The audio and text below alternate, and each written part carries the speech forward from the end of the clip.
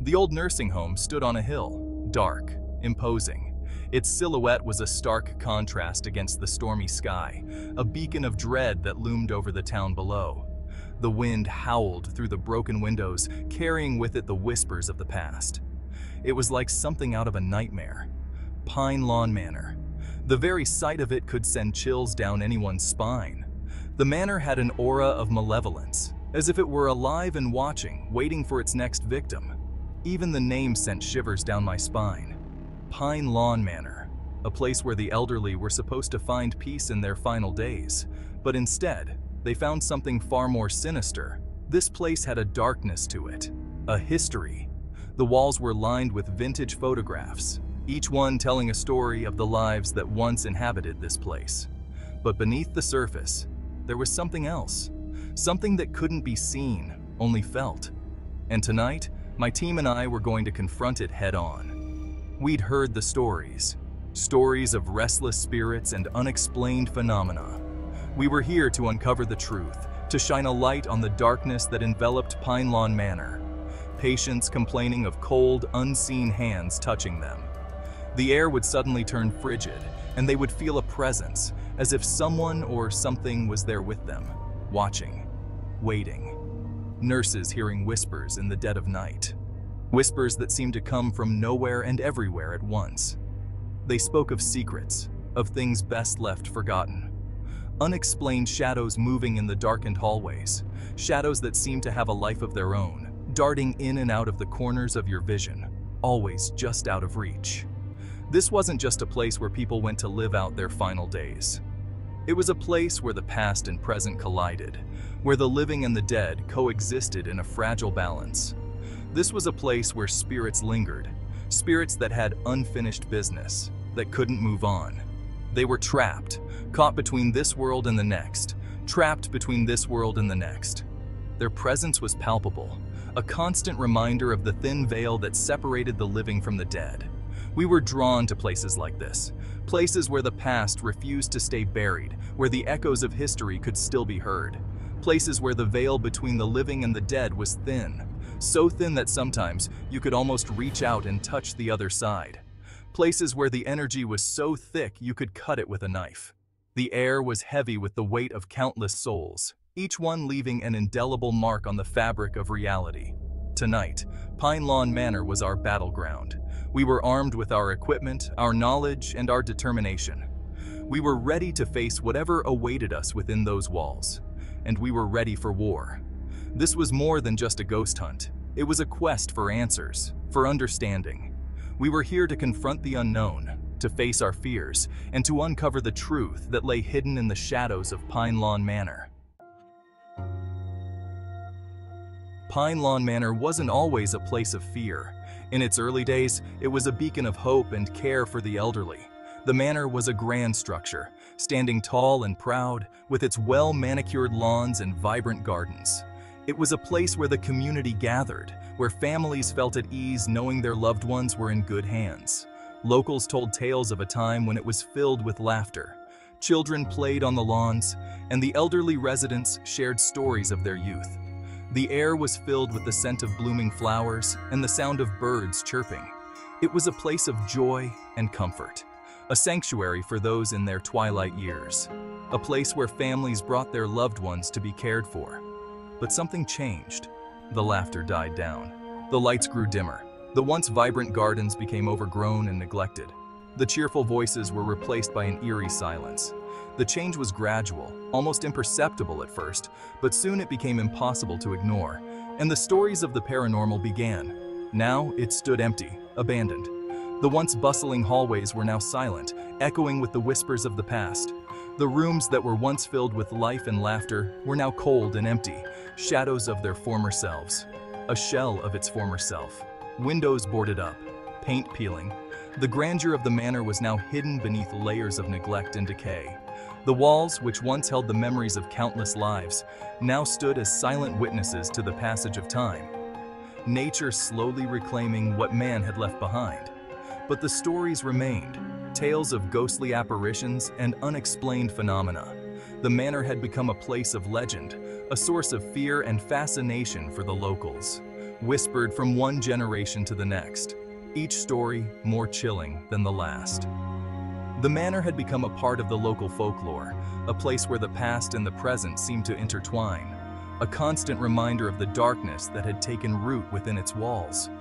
The once warm and welcoming atmosphere had been replaced by an oppressive sense of dread. The shadows seemed to move on their own, and the air was thick with an unspoken fear. We pulled up to the gates, rusty and overgrown.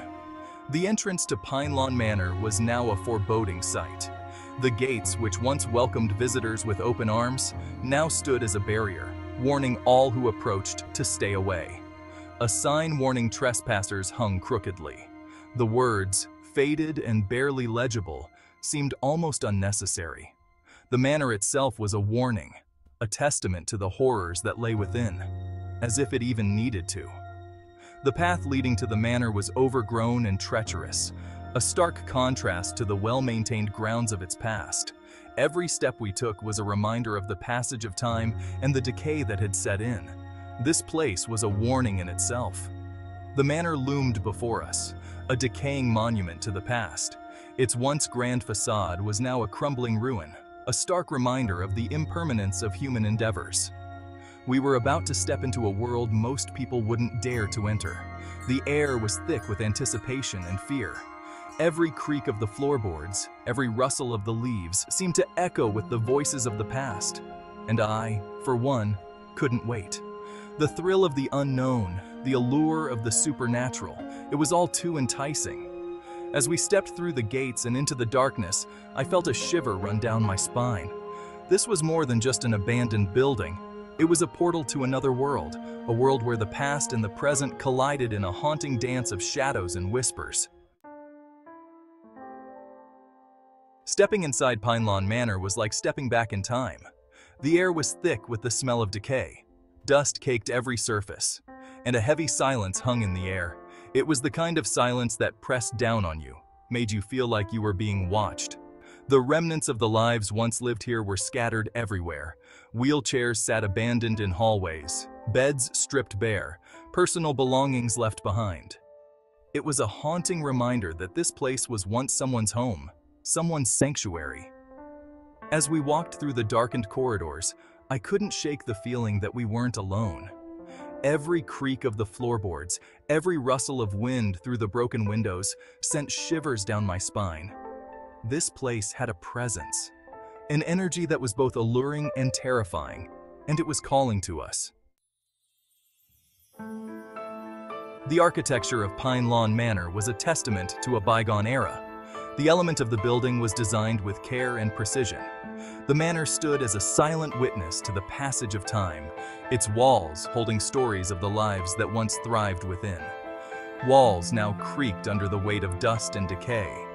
The floors, once polished and gleaming, had seen countless footsteps, from the hurried steps of children to the measured pace of the elderly. Now they were silent, save for the occasional groan of wood, a reminder of their former glory. It was beautiful in a tragic kind of way. The decay, while a sign of neglect, also added a certain charm to the manor. It was as if the building itself was telling a story, a tale of grandeur and decline, of beauty and decay.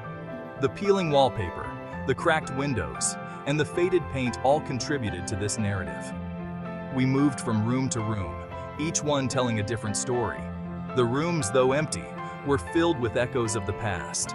Each space had its own unique character, its own set of memories. As we explored, we could almost hear the laughter, the conversations, and the footsteps of those who had once inhabited these rooms. A room where a kind nurse might have comforted a frightened patient. The walls of this room had seen moments of compassion and care, of fear and hope.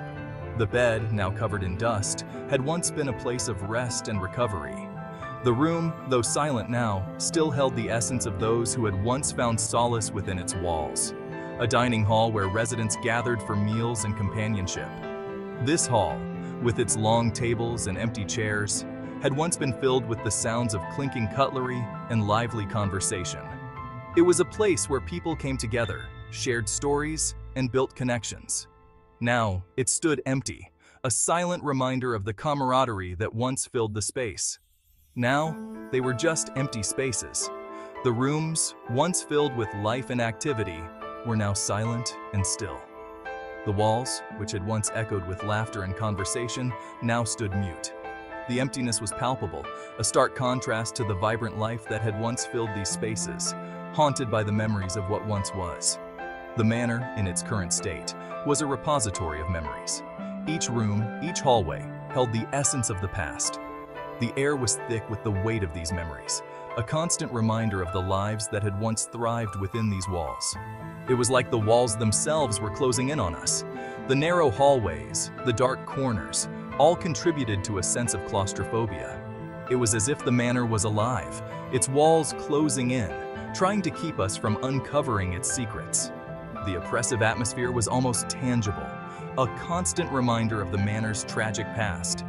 We were walking in the footsteps of those who had come before us. Each step we took echoed through the empty halls, a reminder of the countless footsteps that had once filled these spaces. The dust on the floor, the cobwebs in the corners, all spoke of the passage of time, of the lives that had once thrived within these walls, both the living and the dead. The manor, in its current state, was a place where the past and the present coexisted. The memories of those who had once lived here, both the living and the dead, were a constant presence. It was as if the manor itself was a living entity, holding on to its memories, refusing to let go. The atmosphere was thick with these memories, a constant reminder of the lives that had once filled these spaces. Like and subscribe to the channel for more spooky adventures. Happy hauntings.